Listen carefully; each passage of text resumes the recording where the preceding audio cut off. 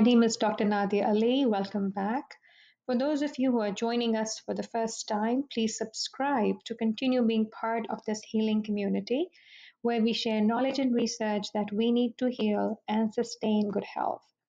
I'm a functional physician as well as a mindfulness coach, and my goal is to provide education and guidance to our patients, their families, as well as our community on how to achieve optimal health and wellness. We all have the ability to achieve optimal health by making simple, sustainable changes to our lifestyle. We can prevent and even reverse chronic disease. So let's get started. The topic that we have today is related to artificial sweeteners. Now, we know that there have been several research studies that have been done looking at the potential health risks associated with consumption of artificial sweeteners. Most of these sweeteners were marketed to the diabetic patients because these sweeteners did not contain sugar, and hence the assumption was that if we use sweeteners instead of actual sugar, then we might prevent diabetics from causing their blood sugar to go up. However, we have studies which have suggested that artificial sweeteners actually contribute to metabolic disorders such as obesity and type 2 diabetes. A study published in the Journal of Nature in 2014 found that artificial sweeteners directly change the gut bacteria, leading to glucose intolerance, a risk factor for diabetes. So clearly, artificial sweeteners are not the best choice for diabetes. We also know that these sweeteners increase appetite. Even though artificial sweeteners are often used as a weight loss aid, some research suggests that they may have the opposite effect by increasing appetite.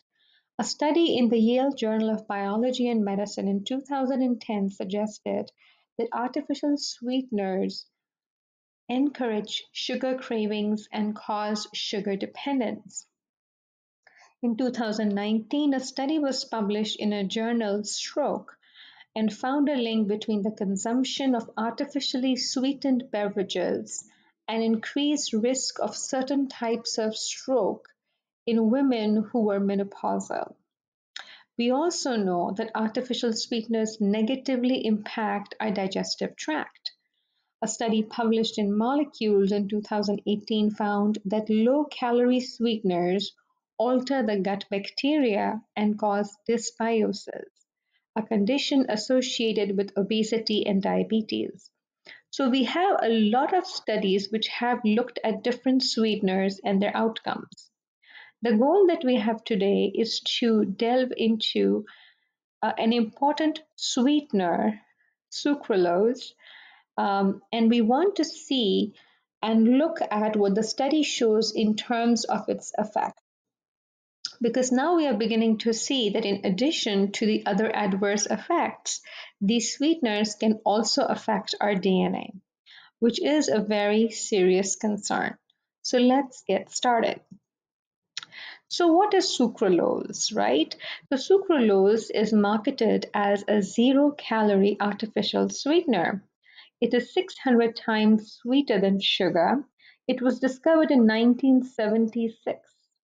And it is made by processing the regular sugar, which is called sucrose.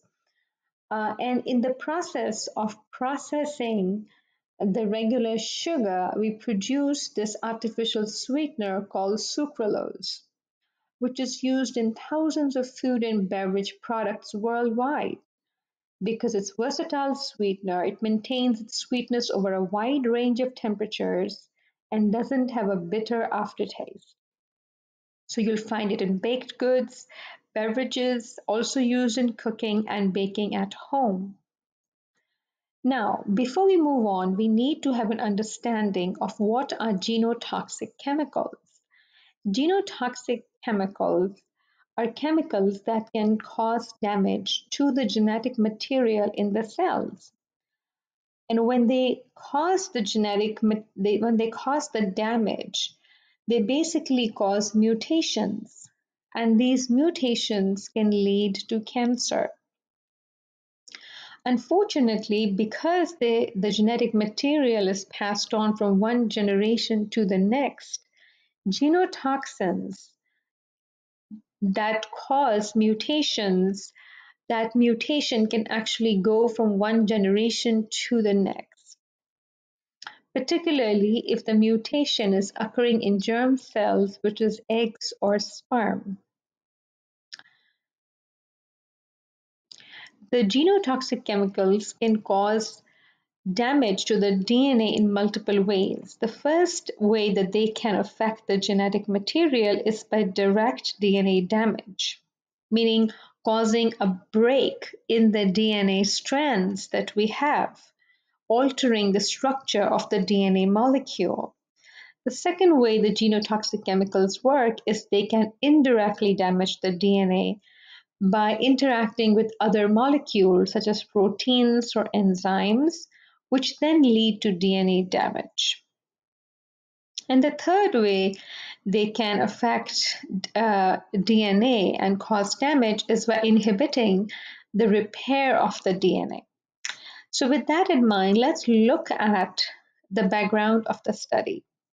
So, basically, sucralose also contains a substance called sucralose 6 acetate. And this sucralose 6 acetate is what was the target of this study. We know that sucralose samples contain up to 0.67% of sucralose 6 acetate. And the study was to look at the potential damage of sucralose 6 phosphate.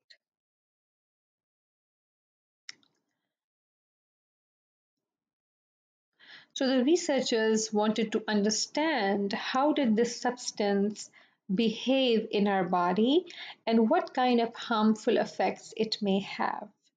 This is particularly important because sucralose is so widely used. They wanted to know if it causes damage to the genetic material or DNA. So the study was done on rats, and they found that sucralose 6 acetate was present in the stool samples of these mice, up to 10% relative to the sucralose, which means that even though the amount of sucralose acetate in the sucralose is very low, it is possible that when that sucralose gets into our digestive tract, then our digestive tract can convert the sucralose into sucralose acetylate, which is extremely dangerous. They also looked at how that sucralose 6 acetate would affect the lining of the human intestine by using a model we called a repligut. Repligut is a model where you actually have the stem cells create the intestinal lining for experimental purposes. So what are the study results? The study results found that sucralose acetate is definitely genotoxic. It actually breaks down the DNA. And the amount of sucralose 6 acetate in a single daily sucralose sweetened drink far exceeds the threshold of toxicological concern for genotoxicity. We know that sucralose 6 acetate significantly increased the expression of genes associated with inflammation, oxidative stress, and cancer. We also know that it led to leaky gut by damaging the intestinal lining. We also know that it affects liver enzymes and the liver's ability to metabolize different substances. So what we now know is that sucralose is dangerous for health even in small quantities. So the question is, what can we do about it? So, the first and foremost thing is to reduce or eliminate sweeteners in general, not just sucralose.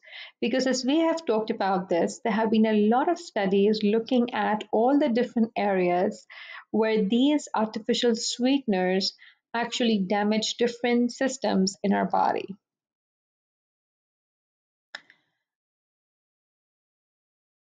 We also need to be able to read food labels carefully, particularly when there's a claim that it's zero sugar, low sugar.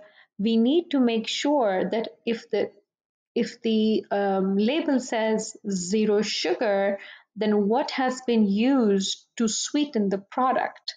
And if it is an artificial sweetener, we know that it's not a good idea because it can cause a lot of different organs to malfunction and damage the body. That is why it's extremely important to read labels.